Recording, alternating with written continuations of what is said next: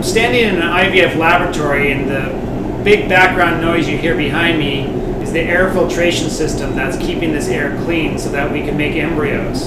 Today I want to talk about what does it mean when you're going through IVF and you get a report back that you have an embryo that's arrested.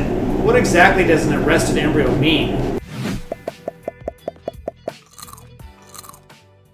Okay, much better out here. Let's talk a little bit about what's happening in the IVF laboratory. So when you get a report back that says your embryo is arrested, what's happened? Well, first of all, we know it's gone through fertilization. That's what creates an embryo itself, the bringing together of the egg and the sperm, and that's a one-time event.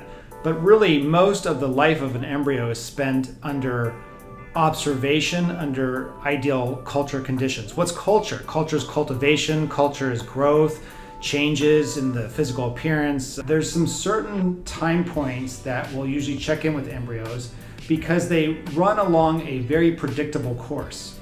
And in general, as they start out as a single cell, so that egg and that sperm transitioning from coming together into an actual single cell embryo, that's called a zygote, they'll go through some very predictable changes at that point. And so they'll go from 1 cell to 2 cells, to 4 cells, to 8 cells. That first part takes about 3 days, and then they'll go through some expanded culture, we call that, and they'll reach all the way out to a very end stage embryo called a blastocyst. So when an embryo arrests, what's happened is it's gotten to a certain stage, but it hasn't gone further.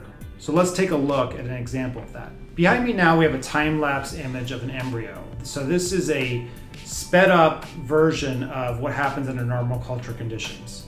And as you'll notice here, there's an embryo that's going from 1 cell and it's expanding into 2 cells. So that's the first, what we call cleavage of this embryo, showing us that it had the ability to actually stay on track and make it into the next stage, which is a 2-cell embryo.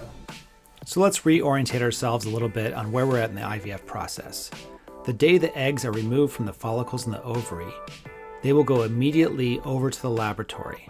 And we call that in the laboratory day 0. That's the same day that the eggs and sperm are brought together. The next day is the first day that we'd possibly see an embryo created. That's called day 1.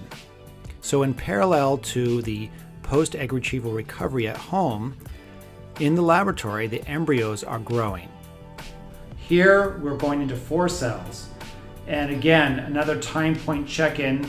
This would be normally achieved by culture day 2. So this is a sped up version of what's happening.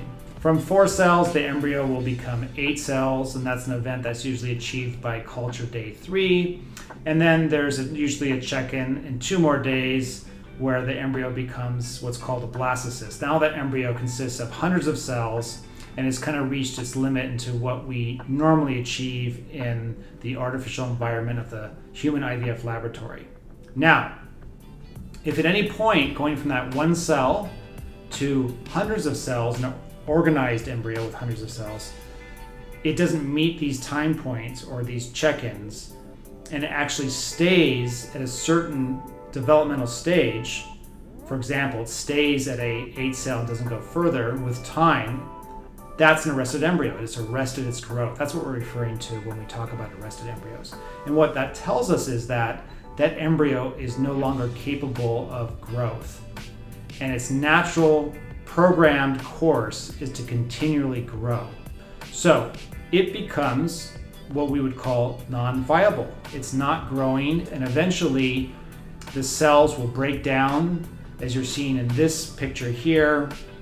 It's disorganized, and there's very little, you can see very little movement in terms of things happening, and that's an arrested embryo. Arrested embryos basically mean they're non-viable. They don't create pregnancies, they will not create babies, and if they happen early enough in the culture, they won't even make it to a stage where it would be like a biopsyable embryo to do genetic testing on. I hope you found this video helpful, and if you did, please give it a thumbs up, and please don't forget to subscribe to my channel, The Embryo MD.